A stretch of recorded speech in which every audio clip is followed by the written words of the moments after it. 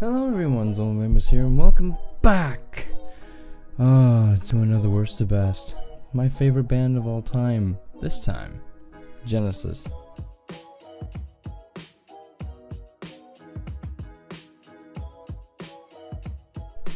Hello everyone, and welcome back to Worst to Best. And, well, my favorite band today, of course, Genesis. If you do not know who Genesis is in the prog community, then you have been living under a rock your entire life. Anyways, this band, man, a long history with me in this band for sure, and I'm not going to get directly into it, but I am going to rate their albums from worst to best. Now keep in mind that some of these opinions may be controversial, and if that may be the case, please leave a nice comment down below. Tell me how I'm wrong. Anyways, this band, my favorite band of all time. And there's good reason for that. Their classical their classical sound back in the 70s to the, well, to 1980 had them extremely unique in the music soundscape. They were one of the first on the scene to kind of take these weird, classical pianist, a Spanish talk guitar player, flamenco, and you have Phil Collins on drums, and you have Mike Rutherford on bass, and you have Peter Gabriel on vocals, and Phil Collins, of course. But you see, over here, we like Peter Gabriel. I winked one too many times in this video already. Anyways, I have my list on my phone here. Let's get right into it with their worst album, number 15.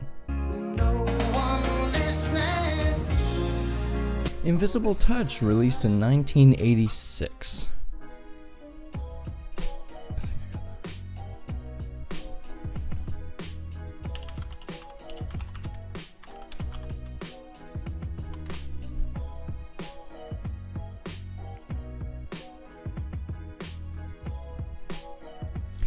Invisible Touch, released in 1986. Ooh, Jesus. This is the album in which I have no idea what Genesis was doing. Oh my god. This album is bad. And bad for one reason. This is their least prog album to date, and it shows here very, very obviously. The lack of prog on this album sticks out like a sore thumb. Seriously, the title track of Invisible Touch is oh man. I didn't even know that Tony Banks hated this kind of music. He was just like, no. I heard an interview in which he would actually refuse to play this song live. And lo and behold, he ended up playing it anyway. If I can find that interview, I will link it down below and let you guys know. Even Tony Banks didn't like playing this stuff live, but he did it for the moolah.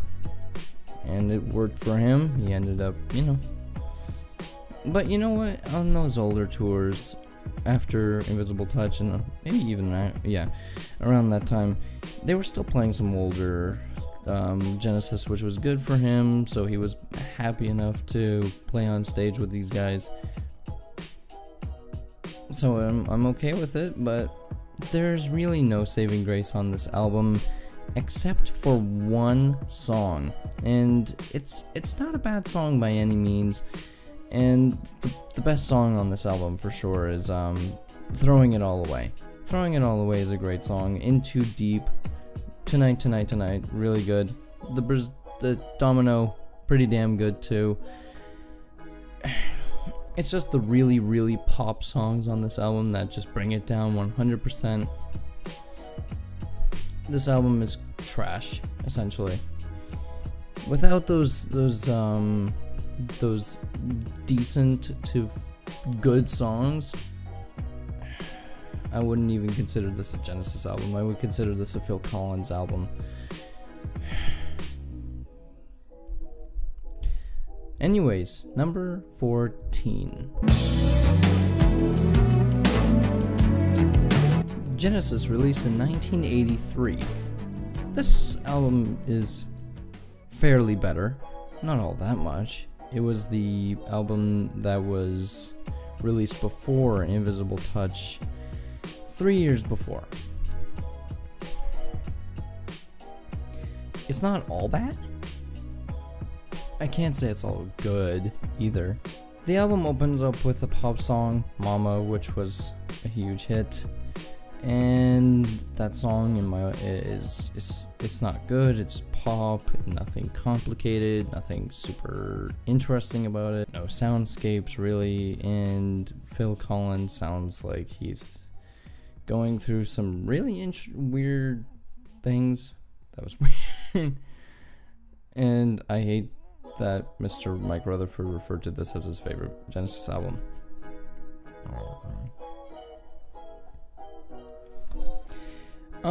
Good songs on this album are Taking It All Too Hard. Second Home by the Sea is pretty decent, and It's Gonna Get Better is the best song on this album. It's really good. Those songs keep it above Invisible Touch, because It's Gonna Get Better is a song that is better than any song on Invisible Touch combined. Throwing It All Away is a good song, but It's Gonna Get Better is a very prog song. It's got interesting soundscapes. It's a weird, quirky song, and it's unique to the Genesis sound. So I'm just gonna keep it at that. This is a fairly decent album. It's better than an Invisible Touch, and any true Genesis fan will understand why. Anyways, number 13. From Genesis to Revelation, released in 1969. This album is not all that bad. The best song on this album, though, is A Place to Call My Own. Very soft. It's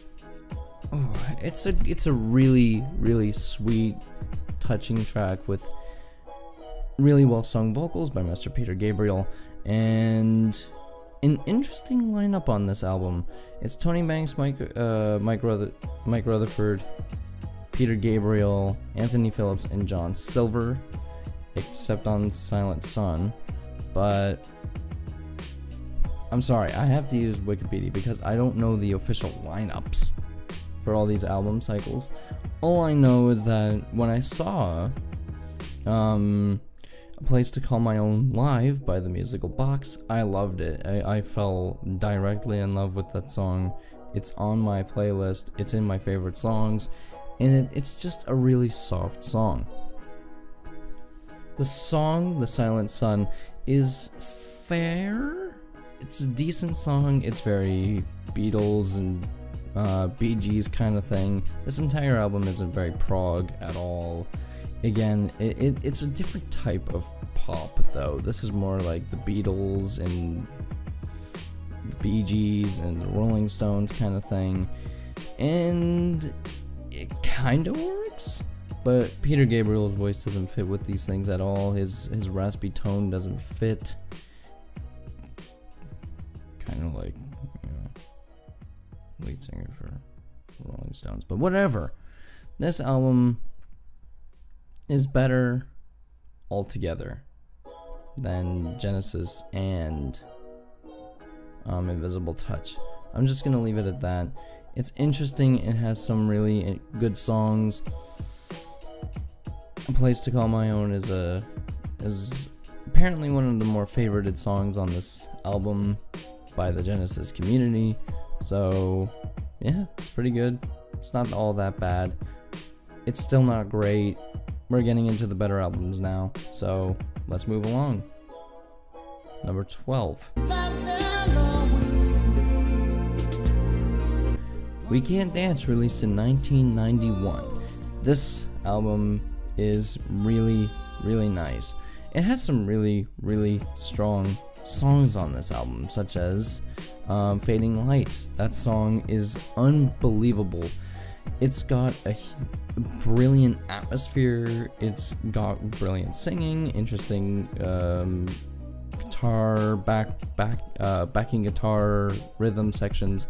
It's got tight drumming, and it's got an interesting but slow keyboard solo by Mr. Tony Banks, which I very much appreciate. A very well written song, interesting, very catchy, and an emotional song to end this album. Of course, when it comes down to the special edition or the B-side tracks, On the Shoreline is a very good song as well. It's interesting because I have that song as well. It's one of my favorite songs in this era, and it's a pretty good song. It's more, you know, it's got its roots in. I'm pretty sure this was supposed to be on the Genesis album, but it never made it on.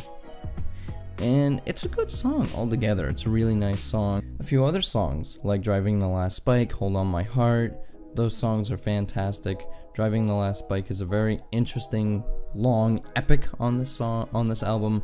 It reaches up to over 10 minutes by 8. It's 8 seconds longer than 10 minutes. What are you gonna do? Yell at me? It's Hold On My Heart. Soft song, very melodic, very synthetic, and Tony Banks really did a good job at helping Phil Collins out with this one. Driving the Last Spike is a really interesting song too. All in all, it's a really good album. I enjoy it. There are some songs on this album that are just bad, like Jesus He Knows Me, I Can't Dance. No Son of Mine is a pretty fine track too. It's okay. It's a pretty decent track. It's got again, it's a little bit more on the poppy side, but it works. It's not a bad poppy song. It's not like the title track of Invisible Touch. Not nearly as bad as that. But all in all, this album is pretty good. It's not terrible, so I'm not gonna cut it any points for that. It's 5 out of 10. It's pretty good, but it's not great. Alright, let's move on. Number 11.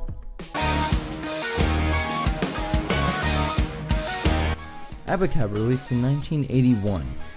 This one's interesting.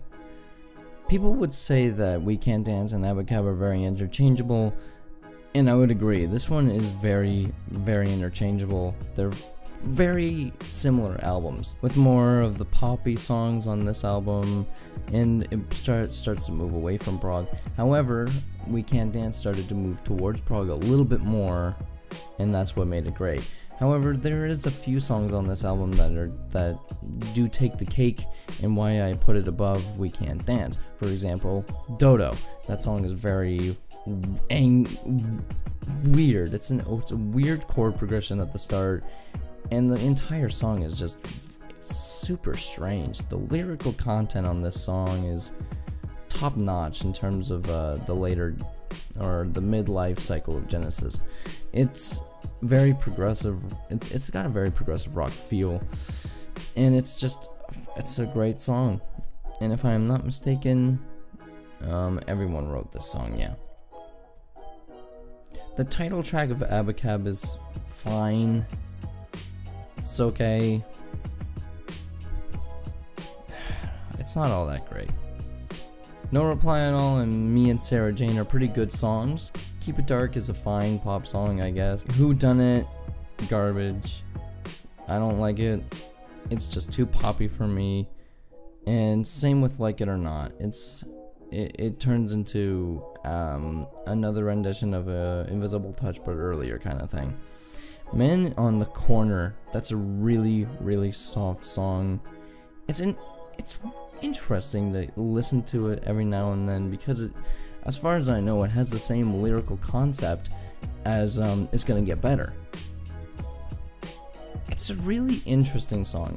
It's more on the synthetic side as well, but it's catchy. It's got really good lyrics. It's got a very nice chord progression. It's a really well played song. All in all, this album is very good. Again, maybe 6 out of 10, and that's me being generous. Well, we're out of the top 5. I mean the bottom 5. Moving to the top 10 with number 10. Calling All Stations, released in 1997. Their final album. This album is pretty good. It's one of the only Genesis albums that I can say that the pop songs work. And they do. The title track of Calling All Stations is a very dark, haunting, progressive rock song with an interesting chord progression. Shipwrecked is really emotional, soft, slow, really well paced. Ray Wilson did a really good good job on this album. His singing on this album was really well put together. It wasn't Phil or Peter, but for a singer who was not in Genesis, he's pretty good. He's a really well conditioned singer. His voice is really nice. His tone is great, and in some ways I'd actually prefer him over Phil Collins, because after Invisible Touch, I would much rather listen to Calling All Stations. This album is pretty good. It's got solid songs. Even Congo, that's a really good tune. Send me to the Congo. It's a really good song. It's poppy again, but it works. Alien Afternoon is a weird one. Never really got into that song. Not About Us, not all that great either. The Dividing Line is a really good song. Uncertain Weather, and One Man's Fool. Those songs are very, they're a little bit on the darker side. This album has always been on the darker side of Genesis, but it's a very interesting album. I like it. I would definitely listen to Calling All Stations before I pick up Abacab. So, all in all, this album is really quite great. I enjoy it. Ray Wilson did a really good job on it, even though it is so unbelievably low rated. It's a very underrated album. Either way, let's go to number 9.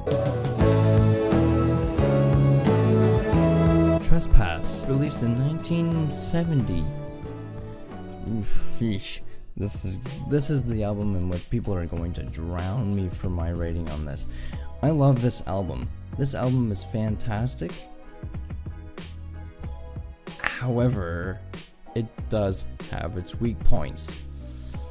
The starting track, Looking for Someone, very amateurish. It doesn't really go anywhere with that song.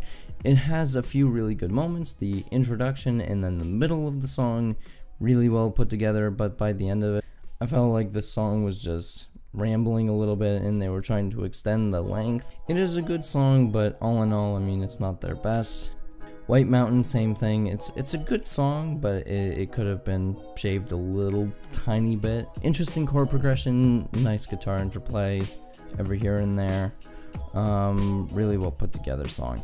Visions of Angels. Now this is a gorgeous track in my opinion, and honestly the chord progressions and the lead vocals are fantastic.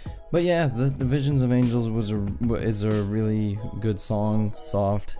It's interesting to say the least. It's a great little song.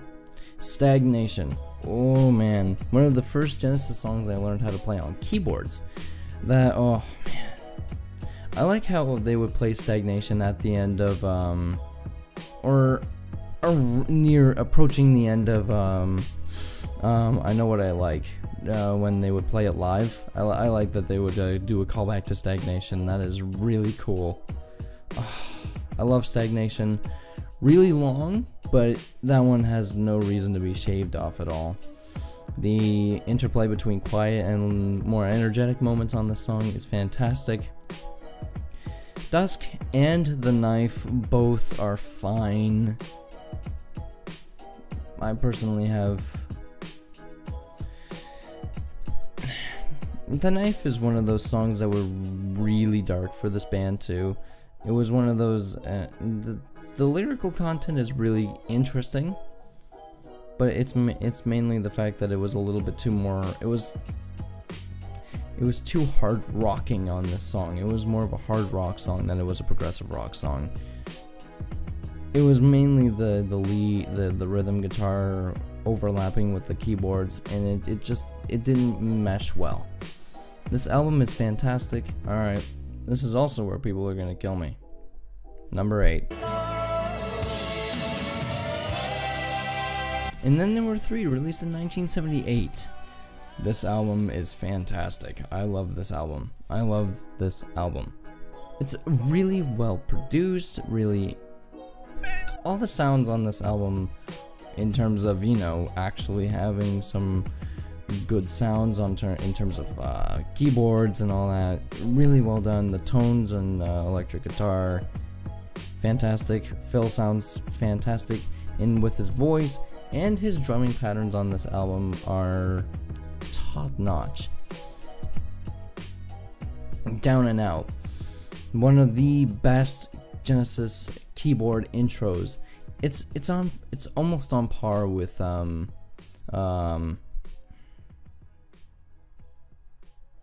Watcher of the Skies. Oh my god, that took way too long.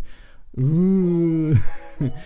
It's a really great song. I love that song. It's fantastic. The interplay between the guitar and the keyboards and the lead vocals, everything just meshes really well with that song.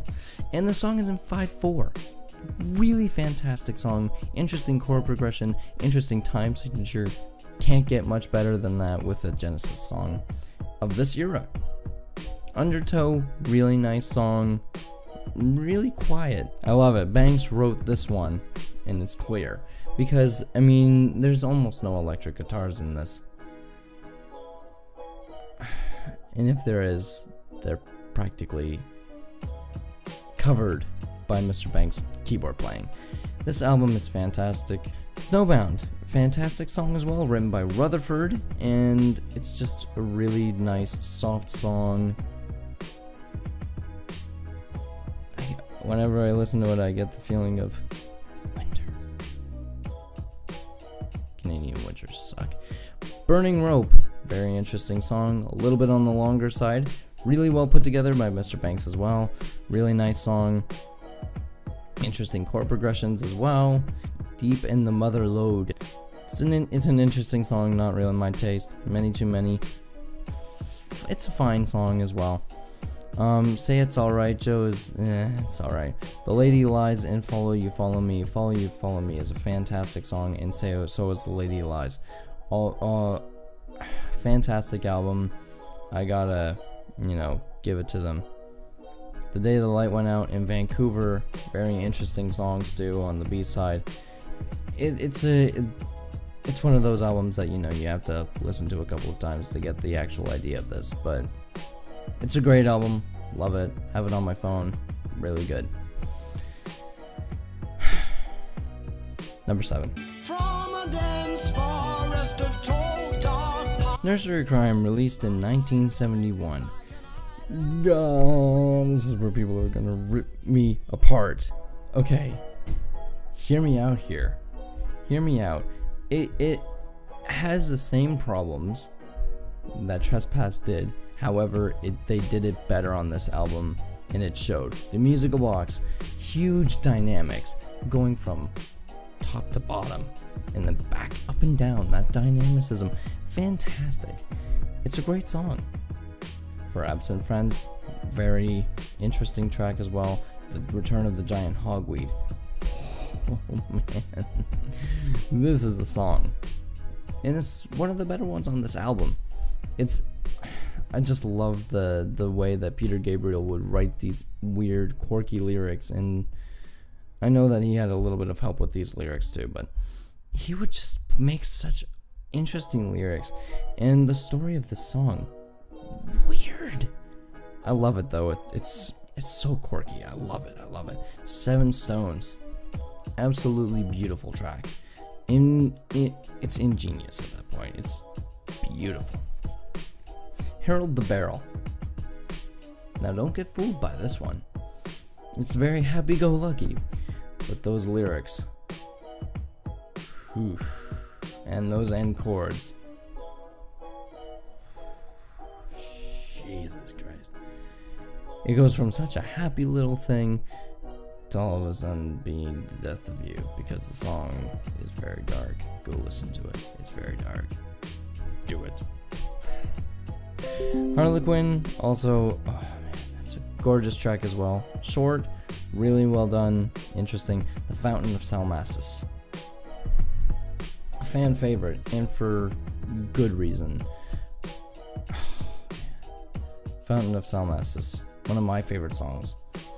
And for a good reason. If you guys are Genesis fans and you love Nursery Cryme and you know the Fountain of Salmacis and it's one of your favorites too, you'll understand why. Beautiful track, really fantastic chord progression, really well done on the drums by Mr. Phil Collins again, and the harmonies on this album, fantastic. This is the one that people are probably gonna lose their shit about, but I don't really care. Number 6. Duke, released in 1980. I know that some Genesis fans are gonna be looking at me like, you would put Duke over Nursery Cryme? What the hell is wrong with you? Here's the reason why. This album is 100% consistent. The pop songs on this album are good. They're really good. Misunderstanding, it gets a little bit old, but it's still a fine song. Behind the Lines, those chords at the beginning, that drum beat that is produced in the little guitar licks and little solos interplayed by Mr. Rutherford. He's not as bad as a guitar player as many people would have thought, but he's not a fantastic guitar player by any means.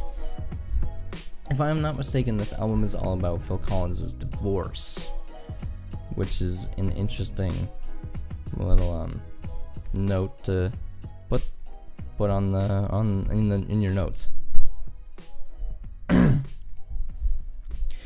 Duchess, really gorgeous song. The lyrics on this song, on this entire album, are fantastic. I don't think I can, I don't think this album can take any hits lyrically. Songwriting, it does have a few songs that are, poppy, but it brings them down just a little bit. All in all, this album is fantastic. I would put this higher, but there are a few better albums, so let's continue talking about Duke. Guide vocal. Keyboards. I think on this album it was a CB70. Correct me if I'm wrong. And Mr. Phil Collins' voice. Guide vocal is an emotional roller coaster. This entire album is an emotional roller coaster, let's be honest here. Man of Our Times, Rutherford song, really good Rutherford song. Fantastic, really great. Misunderstanding, obviously a Collins song. Hethes, amazing. Another a Banks song, of course, but it's a really good song. Turn It On Again by all of them, which by the way is not in 13 Against 8. It's in 13-4. Okay, it's not in 13-8, it's 13-4. God. Can't believe I actually have to do that. Eighth notes. It would be in 26 Against 8. That would make more sense. But this album is in 13 Against 4. Boom, boom, boom, boom. Those are quarter notes. God damn. I hate to say it, but Phil Collins needs to understand that the bottom changes. For example, Apocalypse in 9/8 is 9/4. It's not 9/8, it's a 9/4. Alright, understand. Good. Alone Tonight. Really good song as well. Great. Cul-de-sac. Again, fantastic. Please Don't Ask. Another emotional roller coaster on this song. The lyrics, the songs, the chords, everything about that song is an emotional roller coaster. Duke's Travels and Duke's End, brilliant songs. And I like the callback in Duke's Travels for guide vocal. I like that callback. It's a really clever callback and it works. It's the one of the only callback systems that I can actually say that really works in this sense. Fantastic song. I can't credit for that. On the B-side, Open Door, weird track. Can't say much about that. And Evidence of Autumn. Man, very much like Hethe's Cul-de-sac and all the other Banks songs on this album. I wish Evidence of Autumn was on this album. It's sad that they didn't include it on the final copy, but what a beautiful song. I love it. It's unbelievable. Now we're in the top 5. Woohoo! This is a long video. Number 5. Trick of the Tail, released in 1976. Great album. Really, it's very strong. And it's the first album without Phil Collins on it. I mean, without Peter Gabriel on it. And it's really good. The opening track, Dance on a Volcano, really interesting, and it feels a lot longer than it actually is, which in this case is good, because the keyboards, the chord progression, everything on this song is fantastic. It's a great song. Entangled, unbelievable. In my top 3 favorite Genesis songs of all time, if not my favorite. Second favorite. One other cannot beat it, and I will explain that soon. Squonk, great song as well. Very prog too. Madman Moon, very Banksy song. Longer, very great. Robbery, Assault and Battery, amazing song. There's not one bad song on this album. However, there are some weaknesses. For example, even though every song on this album is fantastic, it just feels like the albums going forward, in terms of songwriting ability, are better. And I can't really explain that, really. You'd have to go listen to this one. If you're a hardcore Genesis fan, you'll understand what I'm talking about here. Next album. Number 4. Wind and Wuthering, released in 1976. 2 albums in 1 year. Mother shit. This album, it actually is a little bit stronger than the previous, and for good reason. As much as everything was very hardcore prog on the previous album, that was one of the things that kept it down. It was consistent, but it was almost too consistent. If you understand what I mean. Think of it like this. 11th Earl Lamar, fantastic opening track, very good guitar intro with keyboards. Actually, I think on this, yeah, well, it was a keyboard intro with the synths and mellotrons underneath it. Because, okay, I'm sorry, I apologize. I listened to the Steve Hackett Genesis Revisited album, and he does it on guitar. So that was my mistake. One for the Vine, fantastic song. Your Own Special Way, the pop song that is just, you can tell Phil Collins, it's out of his vocal range. It's almost a country song, actually, if I really think about it. It's not all that great. What Gorilla, great song, really short, and it's got interesting chords, and it's got Mr. Banks' little noodles in between those little songs. It's just fantastic. It's a great song. I don't know why people don't like it so much. I think some people find Walk Gorilla very boring. I find it a great song. I think it's great, and it's a short song, so it doesn't take up that much space on the disc. All in a Mouse's Night, Banks song again, a little bit longer, very good chord progressions and time signatures in this one too. The time signatures in this song is they're whack. Blood on the Rooftops. That's a Hackett piece. Man. Of course, you have to have a guitar intro for an even more beautiful song, right? Man. That's one of the things that this album did better than the previous. When it came to those quieter songs, this one had more, but the quieter songs were written better. Ripples is a fantastic song, but Blood on the Rooftops is in the top 3 best songs. Ripple's probably at 4th. It's still up there. Unquiet Slumbers for the Sleepers and That Quiet Earth. Fantastic instrumental. 2 parts too. One a little bit faster and one going into the other part of the song, which is a little bit slower. And I love the fact that in That Quiet Earth fades into Afterglow. Afterglow is a fantastic song. Great job, Banks. And the chord progression. It was another song by Genesis that I learned on the keyboards. And in fact, if you go through my video history, you will see me playing keyboards to Afterglow. If you want to go check that out, go find it.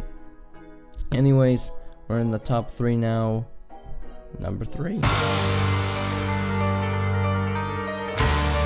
The Lamb Lies Down on Broadway, released in 1974. This album is great. It's a concept album. It's a double discer, so it's gonna be interesting. And apparently, it had 4 sides. Really? That was the vinyl? Jesus Christ. Okay, the opening track, The Lamb Lies Down on Broadway, Fly on the Windshield.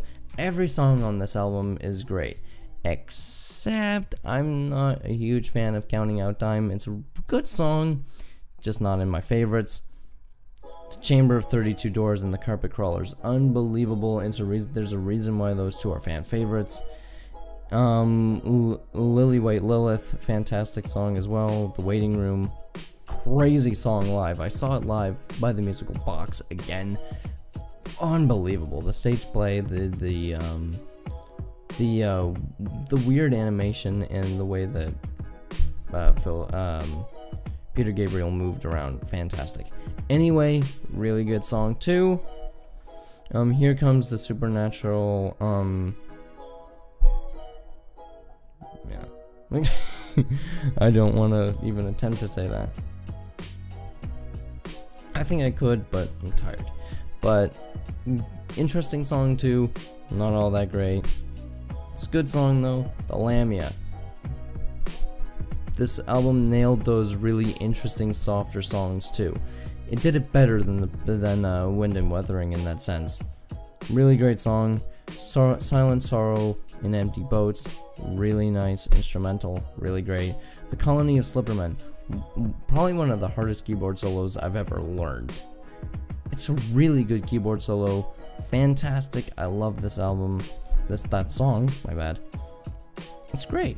Ravine, another instrumental. Fantastic.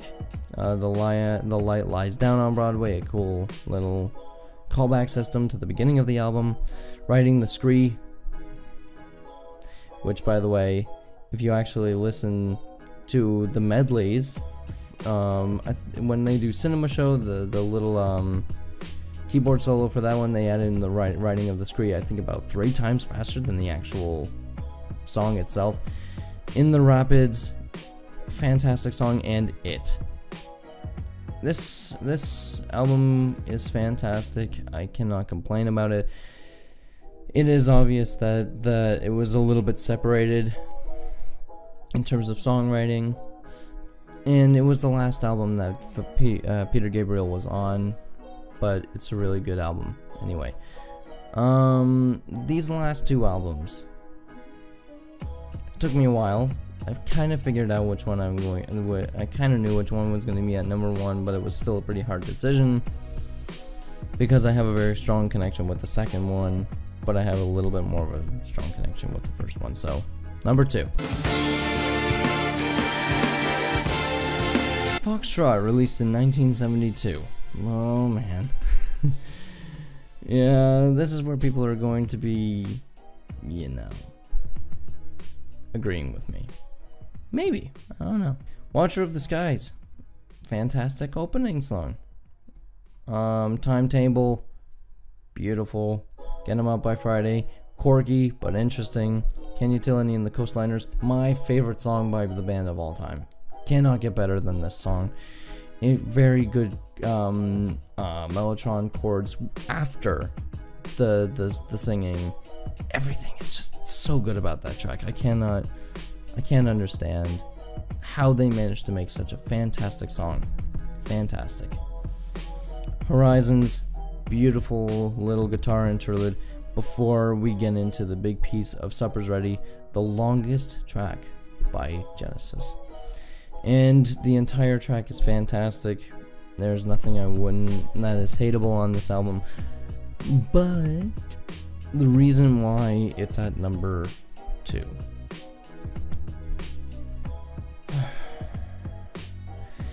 It mainly comes down to the structure of the album. I can't even lie. This album in number 1, which you already know what it is, they're pretty much tied. I could barely pick it. Now you know what number 1 is. Number 1. Selling England by the Pound, released in 1973. Now,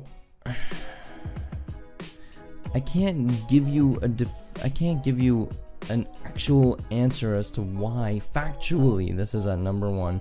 All I can tell you is that 1, it is the highest rated album by Genesis, and for good reason. It's got interesting time signatures every here and there. Further Fifth, great. I know what I like in your wardrobe. Dancing with the Moonlit Night, sorry. More Fool Me, good little quiet track, love it. The entire album, I just love it. Man, the solos on this album are slightly better though on this album than on Foxtrot technically, and there's more keyboard solos on this album. But it was hard. Anyways, thank you guys so much for watching. If you enjoyed this, please leave a like, share, and subscribe. Let me know what I should do next. Thank you guys so much for watching. Peace.